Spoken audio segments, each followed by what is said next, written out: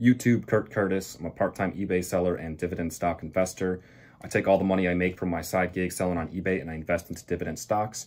Most of the videos on this channel are about eBay. However, once a month, I like to go over my dividend income just to kind of track my progress and hopefully inspire people to see what's possible. I'm still in the beginning stages of dividend stock investing, so it's going to take a while, but it's cool to track the progress.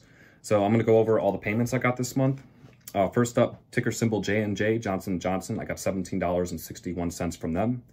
Next up, ticker symbol MMM3M. I got $16.70 from them this month. Next up, ticker symbol KO, Coca-Cola. I got $10.44 from them. Next up, ticker symbol SCHD. This is an ETF. I got $15.42 from them. Next up, we got ticker symbol MCD, McDonald's. I got $7.83 from them. Next up, ticker symbol O, Realty Income. I got $5.44 from them this month. Next up, ticker symbol PEY. I got $4.59 from them. That was an ETF as well. Next up, LTC, LTC Properties. I got $4.34 from them this month. Next up, ticker symbol SPHD. This is another ETF. I got $15.46 from them. And last up for the month, ticker symbol SPLV, another ETF. I got $2.33 from them. So this month, my total dividend payments were $100.16. And this is my first $100 month ever. Just barely made it over, just 16 cents over. But this is a huge milestone. This is a huge goal. I know it doesn't seem like a lot, but $100 passive income for the month is just, it's really good. It's just so nice. It's such a good feeling just to have that. Now, obviously I'm reinvesting my dividends because I don't want to stop there. So, you know, in a way, I'm getting $100 worth of stocks before I even start to contribute. So, yeah, it's really cool how all that works. The snowball is starting to roll.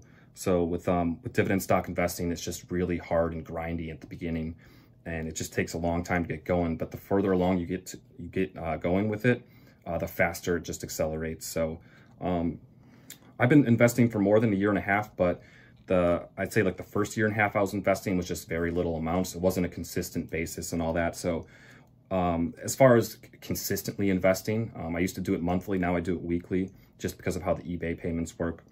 I've been doing that for about a year and a half now. So it pretty much took me about a year and a half to get to $100 a month. And it's going to take less than that to get to 200.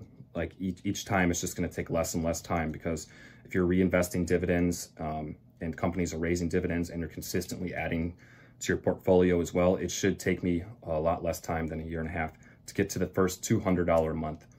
I'm going to go into more of my goals and everything in a separate video, just reviewing my whole year overall. But yeah, this is a huge milestone for me, and I wasn't expecting to get here this fast. However, this is just 1 month. I am not getting $100 per month. I have some months that are just higher payments than others, just depending on what companies are paying what month. So like next month, I know for sure I'm not going to get $100, not even close to it. So it isn't $100 a month consistently every month as of yet, but this is the first time I actually hit 100 in 1 month, which is really nice. So in December 2019, I got $48.15. So you can see the progress there just over 1 year.